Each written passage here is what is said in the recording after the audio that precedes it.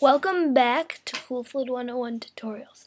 Today I'm going to be teaching you how to use the Health app and get apps that are compatible with it.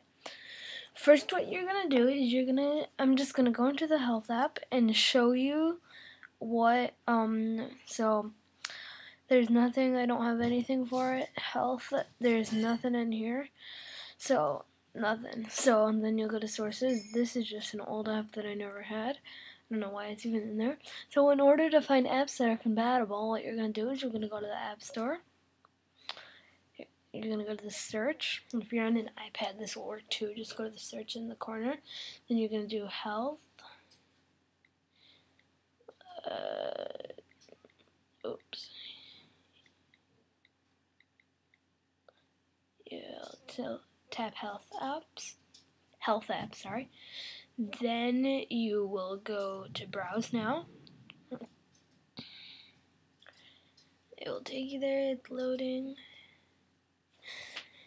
And then let's say I wanted, there's fitness and wellness, food and nutrition, and healthcare. Let's say I wanted Nike Plus Fuel. So I double tap this and then I hit install. I'm not actually going to install the app, but I'll show you what will happen if you did.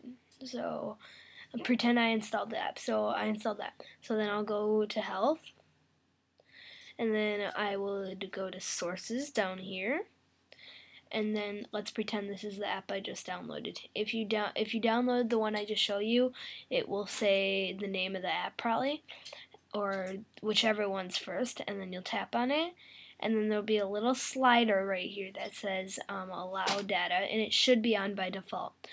But that's that's pretty much how you do it. And then I don't know what the app is for, but let's just say it's for nutrition. So you go to nutrition and it'll say fiber, and then you could flip the switch that says show on dashboard.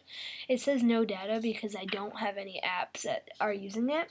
But if you get an Apple iWatch, it has a lot of this. It has body measurements, and it has vitals, and it has a lot of this stuff. And so it can be a pretty cool and powerful app. So that's how you do it. Thank you for using Coolfluid 101 Tutorials, and join me next time.